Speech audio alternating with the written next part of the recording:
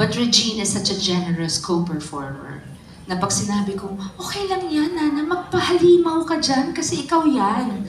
Tapos sasabihin niya, hindi ate, meron naman akong solo eh. The songs I would prefer for us to sing are the songs we're going to sing, so I cannot announce because there's a story.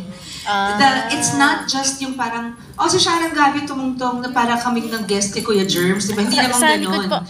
It's a real, honest-to-goodness concert. If you grew up with us, syempre lahat tayo, all the Sharon Gabby fans, all our followers, have grown up with us, are now parents also. This is a trip down memory lane. It's our story. And there's going to be, it will have a thread through it. It will have a story. It will have memorable moments. If you know us very well, you will recall your teenage years and the movies that we made that made you love us. This is an honest-to-goodness concert.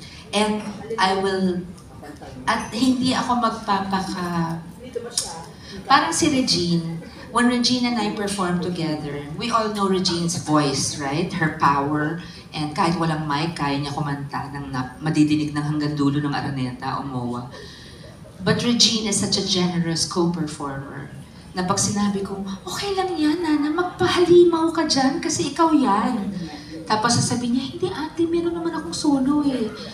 So, I will not, kumbaga, Gabby can expect me to have his back. I will work with him and the flow will be great, na walang sapawan, aalalay ako kung kailangan, and kasi alam niyo naman, comfort zone ko yung stage, pwede nga akong humiga doon matulog. Mula nung nene ako, doon ako eh, any stage. So parang, I know he's not used to a big venue like this, much less a full concert. So I will be there for him. I will make alalay. Ang request ko lang, buuin niya yung mga kanta. Basta si Ken, may boses naman si Gabby. Ang vocal coach niya nung na-record niya yung Come What May, ako. Wow! Talon ako ng talon pag maganda yung, kasi boyfriend ko siya. Okay. So, tapos, I will have, Nance, may I say it? May I announce it? Yung number ko. Gitna, with the 3. No? I will have a surprise din.